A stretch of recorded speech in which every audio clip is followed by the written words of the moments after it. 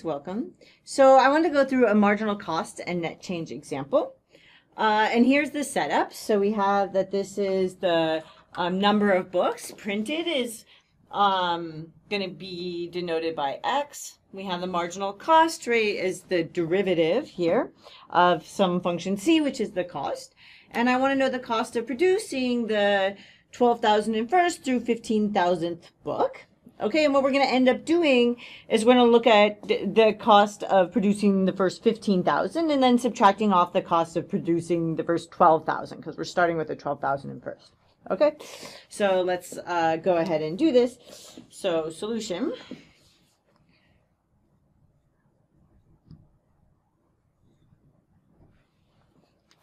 We're going to have, so I'm going to have C of 15,000, right? The cost of producing all of the first 15,000, subtracted off the cost of producing the first 12,000 because we want to start with the 12,000 first.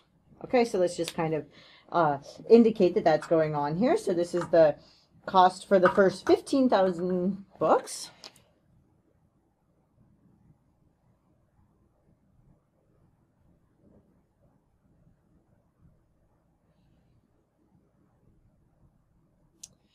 And this is the cost that we're getting rid of for the first 12,000 books.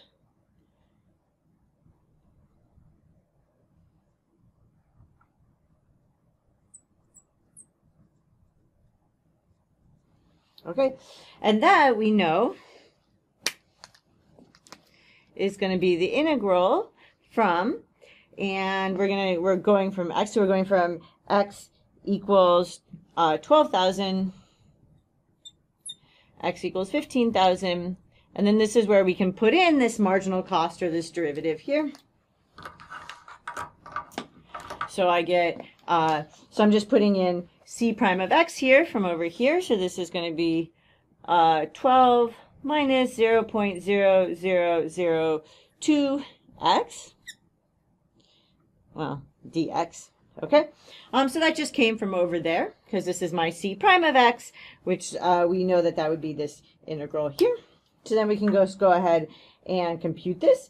And what I end up getting, so this is just a polynomial function, so this should be very straightforward to compute. So that this is just, so I'm taking 12x minus 0.0001x squared, right? Because, right, so what do I get from here? I'm gonna get this 2x becomes x squared. So this, what ends up happening is we have x squared divided by 2 times, maybe I'm just gonna write this here for us so that we don't miss that. So how did I get this here?